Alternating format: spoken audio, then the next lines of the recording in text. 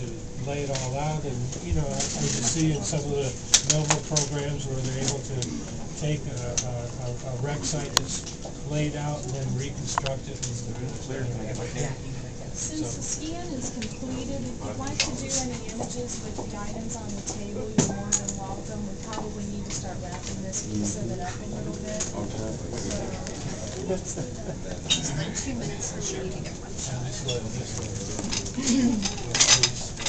Mr. Laszlo, how do you feel about what we've found so far? I feel great. Good. That's pretty interesting. Yay! Can I hear a collective yay? Yay! So what does this tell you? Oh, this tells me that it's not just a bubble of sediment that just formed. You know, it's just a solid piece of rock sitting there. That there's things inside, and there's dimensions and shapes. And look at it, it's circular on the inside. There's a pattern that runs around it, and there's a definite white area that, to me, looks to be the skull. And I'm really excited about this. Now, how can we validate that? Well, I have a phone call into Lowell Dingus, who is the,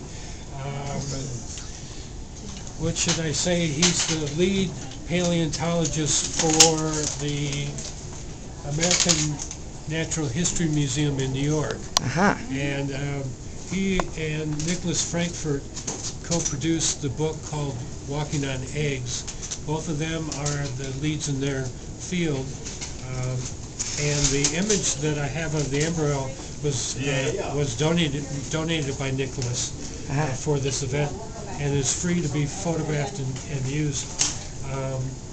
And so I will be contacting him and seeing if we can't get the two connected some way in images and rock, and go further with the authentication of the egg.